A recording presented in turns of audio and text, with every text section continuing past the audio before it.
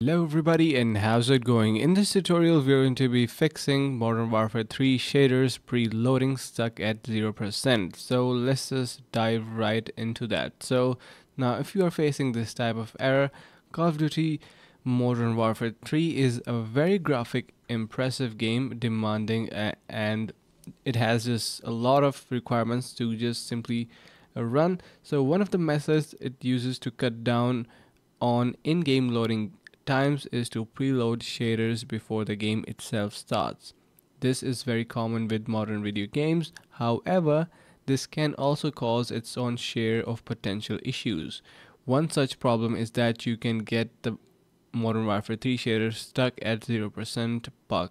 Now you know how um, annoying and irritating this could be if you are getting this bug, but you're no doubt wondering if there is anything that you can do to fix it.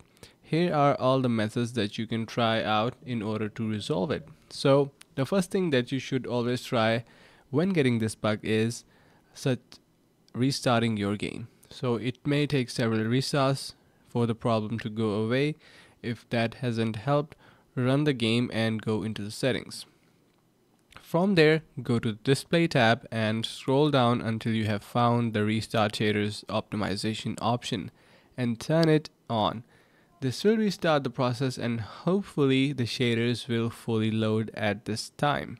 So you can also see the screenshot as well. So if the problem still occurs, you should try to verify game files on Steam once it has been released there, or to reinstall the game altogether if play on different platform.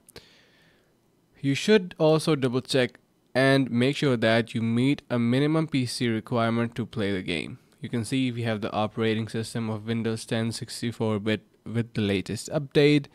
The central processing unit or the CPU should be at least i5 6th generation or a Ryzen 5 1400, and the memory should be 8 gigabytes of RAM, and the GPU or the graphic card should be a GTX 960 by Nvidia or 1650, and for the AMD we should be having an RX 470 at least, and the VRAM or the video memory should be 2 GBs and the DirectX version of 12.